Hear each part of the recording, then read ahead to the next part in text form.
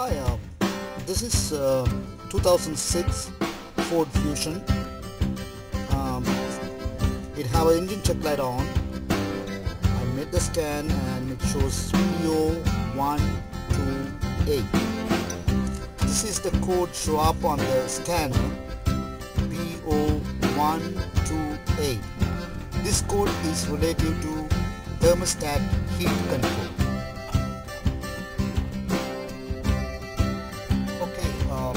Before you do anything, make sure first you check the coolant level. As I see, this one have the right level of the coolant, and make sure there are hoses have any leakings on the radiator or any hoses have the leaks. If there's no leaks, if there's a tool you have to check the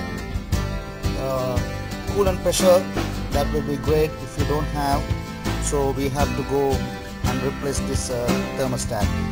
Actually, in this vehicle, it located right under this power steering pump, so we have to remove the power steering pump to get in to 3 bolts down there to thermostat.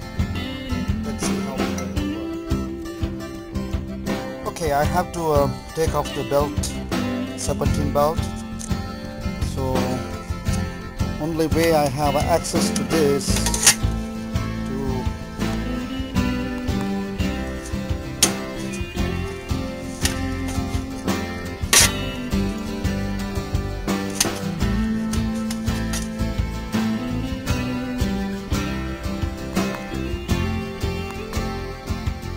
I have to take off the passenger side view to get it into a belt tension here. So I have to remove this cover right there.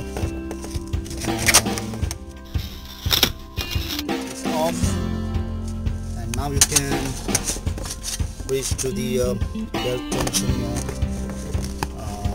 right here, right there. You can see it right there. That's your belt tension here. So you have to remove the serpentine belt.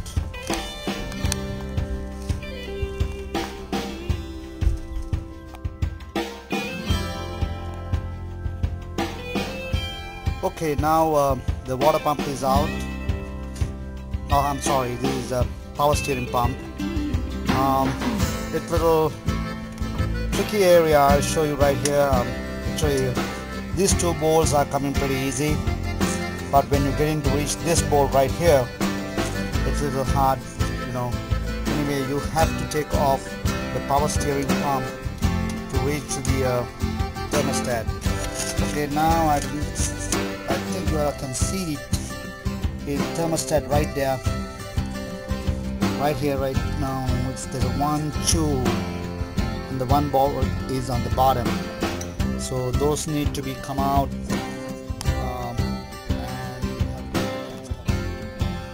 Okay, finally I get this thermostat out. So let's go replace on that.